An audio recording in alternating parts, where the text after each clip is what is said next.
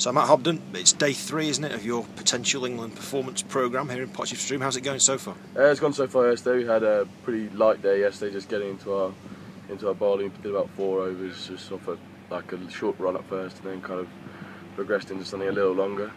Then we had a nice gym session in the afternoon, just to kind of get us going after a long flight. So.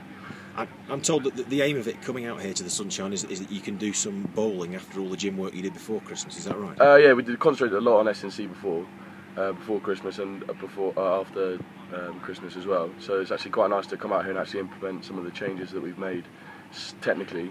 So hopefully by the end of the trip we should be in a good place to kind of start bowling properly when we get back to our counties and in our pre-season tours. So. And is South Africa a place that you enjoy coming to? Yeah, I came here twice on the academy with Sussex, so I know how it works a little bit out here, and obviously the heat and all. So yeah, been a few times. So I'm looking forward to the rest of the trip.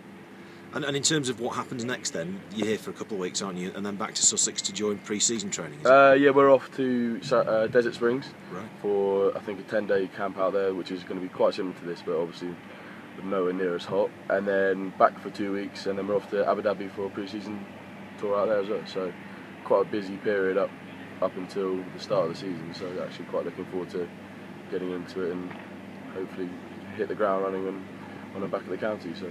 And after the progress you made last year and people started talking about you, you'd be looking forward very much to a big season in 2015. Hopefully, yeah. I mean, I've got a lot of work to do, and kind of really want to try and break into the first team and try and get a regular spot. So there's I've got a lot of work to do, but I believe in my ability, and so I'm kind of hoping that I can carry that forward and regain a solid spot in the first team. Many thanks, Matt.